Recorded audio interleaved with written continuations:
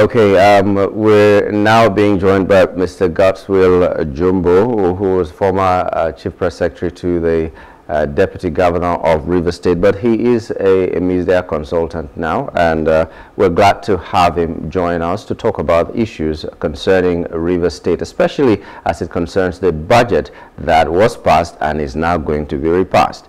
Good morning and welcome to the program, Mr. Jumbo. Yes, good morning. My pleasure being with you. Good morning, sir. Okay. So whenever we're talking rivers, it's like we're talking drama, you know, it's a series, you know, episode 1, scene 1 and all that. So tell us, give us an update what the general feeling is in rivers right now. Some people are saying the governor's wings are being clipped and this and that. The budget, which is a real bone of contention right now, that was passed, is now going to be repassed according to what the courts have said. So what is the general feel like in rivers right now? Okay, simply put, it's a bit of a confused situation for the generality of the people, except a few people who understand how these things work. For most rivers people, they are like wondering what's actually happening, conflicting court decisions. One is saying the status quo should be remained, another should be maintained. Sorry, another one is saying that the budgets presented to the lawmakers and as you know, signed into law by the governor, that it is invalid. And then another earlier has declared the Right Honorable Edison as the speaker, the authentic speaker, and then they went on to pass the budget, and all of that, you know, is actually a state of anomaly. And like you initially observed, it's an unfortunate situation that when you look at the algorithms for River State, you know, you just type in River State, what you see, you know, that rolls out on Google search, Yahoo search, or anywhere you want to search is political drama, political crisis, sort of, you know, and if you look at it, it's actually an unfortunate situation. But for those who know how these things work, all of the decisions rolled out as at yesterday actually amounts to nothing, because they were all, you know, given by courts of coordinate jurisdiction. The state high courts and the federal high courts are at the same level. You know, if the state high court sitting in Port Harcourt has said that the House of Assembly, as led by Edison before he resigned, is the authentic House of Assembly and him as the speaker, that is what the position of the law is. So anybody else, any other court of that same, you know, of coordinate jurisdiction with that same court coming up to say A or B or C, I mean, they are all, we know that the first court of coordinate jurisdiction that gives a decision, that is the one that stands. Others follow behind until an appellate court, you know, overturns, sets aside, reverses, endorses, affirms, upholds any of those decisions. It is only then that we can now pick that particular one that the appeal court has decided on. But for now, it is state high court, federal high court. So the one that is actually in the eye of the law as we speak, given the provisions of the extant laws of this country, is the one that declared the Edison-led lawmakers as the authentic House of Assembly, you know, existing in River State. And then we also know that up to the Supreme Court, the law has been made clear that once you exit the party that sponsors you to a political office, automatically you lose that position. It is law as it is now. So the 27 and then later 25 lawmakers who become from the PDP to the APC by law and not even members of the House of Assembly, let alone being speaker or whatever. And then yesterday too, the governor has been restrained by one of the high courts from representing the budget that has been passed into law to these, other set of lawmakers. So that's, and that court said everything remains as it is until further notice, all the way to, I think, February 24th or so, when the case will be called up. So it means that condition that the president gave the governor of Rivers State to represent the budget to lawmakers who are not currently members of the House of Assembly by law, that has already been taken care of. Well, all of this, will eventually be find, as they say, water will find its level as at Friday midnight. That's the last day the Supreme Court has to resolve all issues around the 2023 elections. So by Friday, we would know where we stand. And whatever it is that has not been resolved, by Friday, we will know. Between now and Friday, we are sure the Supreme Court will, take a stand on the Rivers State in Godswill. This budget, even though there were just about 5 lawmakers, but we're seeing that over 27 had decamped and now 25. Do you think he should, present the budget again? Does that even make sense? Isn't that against our constitution? Apart from the fact that the court has said he should not represent, but what is he feeling like? What is the governor doing? Because there are some things that we said by law he shouldn't do, but he agreed to do them because he said that he needs peace to reign. So will he implement that? Okay, well, we know that contrary to what he's really saying, he made those concessions under the US. The trick was his former boss, his mentor, his political godfather, set him up with the president. So that it's not a battle between Godfather and Godson. It is now a battle between the Rivers State governor and the president of Nigeria. Any wise person would have made any concession just to get out of that situation. But the issue is not in agreeing to the concessions.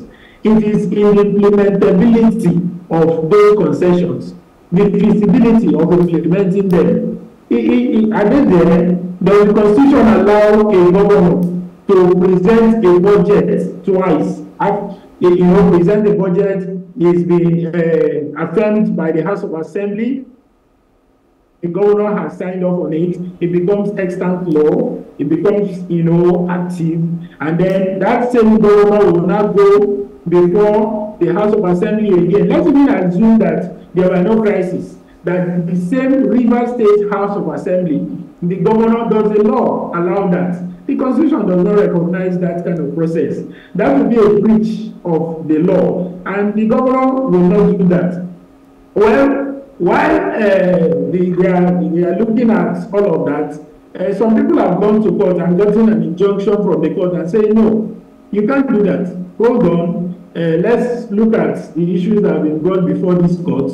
For now, don't present the budget, nobody should disturb, and everybody just stay where you are. By February, we come back and then we look at the issues before us. Talking about the constitutionality of it, there is no constitutionality to it. The law does not allow that. It is clear that once a budget is presented before the House of Assembly, and the House of Assembly has looked at it and looked through the provisions of that budget and passed it, and the governor assents to it, it becomes law. For instance, the Constitution is law. Are we going to go back and call a constitutional conference again, and then we start working on the Constitution again, while the Constitution is acting, and we now come back and say this one is no more available? We can only amend the Constitution. We cannot frame another Constitution. We can only amend what we have. Except we will come up with another law that says this constitution is null and void. Then we will now go on. So in the case of the budget, the law is clear that you cannot present it twice. So the governor will have under duress trying to please the president, trying not to, show any form of disrespect to the president. They are okay, whatever. Where is the pen? His red pen, by the way. And then he signs, and then he just gets out of that situation, and then comes back home, and then you call him, you say, I'm in the process. Okay, Mr. Jumbo, I want to understand this because our time is running. From the way you have spoken, it means that the case against the people who decamped to another party is still in court. And if that is the case, and if the law is spelled out the way it should be, they are not even members of the House of Assembly right now. Does it mean Rivers State is operating without a functional House of Assembly? Because the speaker who was elected, the authentic speaker by law, recognized by law here, has resigned. Nobody from the authentic people who are supposed to be in the House of Assembly stepped into those shoes, except the people who are by law illegally coming back to the House of Assembly. So Rivers State is operating without a legal House of Assembly right now. Is that what you're saying? No, not really. Rivers State has a functional House of Assembly recognized by law. 5 people. Justice Danagogo ruled that the authentic House of Assembly recognized by law is the remaining members of the House of Assembly who did not decamp. And A.A. Edison being elected amongst themselves as the speaker is the authentic speaker. Now, they also elected the House of Assembly guy from representing Ogogo Nkoro constituency as his deputy. So, if A.A. Edison has resigned, his deputy naturally becomes the acting speaker or whatever. And so are they holding parallel? Are they holding parallel sittings in Rivers State? Yes. The lawmakers representing Okubo, Nkoro, Boni, and which other ones about? There are about 5 of them who did not decamp. So they constitute the House of Assembly based on the judgment of Justice Danagogo. So the Rivers State has a functional House of Assembly. The only challenge is INEC not going ahead to conduct election to, fill up the vacancies that have been created. That's the only issue we have here. So we cannot say that Rivers State does not have a House of Assembly. Rivers State has a functional, active House of Assembly. Yeah, are they sitting? That's the question, because we seem to hear news only from the Amaule section. Are they sitting? Like they say, if a lie is repeated over and over again, it begins to sound like the truth. So these people are also being strategic. Remember, they are politicians. Martins Andonule has always been around. He was there throughout the Amechi administration. He was there throughout the Wike administration. He's been around for a long time, and he's been in the House of Assembly for 8 years. So, and then there are several other of them. Major Jack he was there during the Amechi administration. He was there during the Wike administration. Enemy George and several others. These are politicians. They know how things work. Okay. So they use media visibility to, sustain that consciousness in the minds of Rivers people and Nigerians that they are functioning. Okay, Godswill. You can tell a lie as many times as possible. It does not make it the truth. Okay. I know, like we said, you also confirmed that there's drama coming from Rivers State. And we know that this issue has not finished now. We are going to look at what happens in the coming days, and we'll still call you back to try to give us information of what is happening in Rivers State. We'd like to thank you in the meantime for being a part of our program. No problem. I'll be on standby waiting for your call. Thank you so much. Okay, take care. Yeah, that was Godswill Jumbo, former Rivers CPS to Deputy Governor. He was talking to us on the situation in Rivers State. We'll take a short break, and when we return, we'll be joined by our next guest to talk on the prominence of technology among Nigerian businesses today. Stay with us.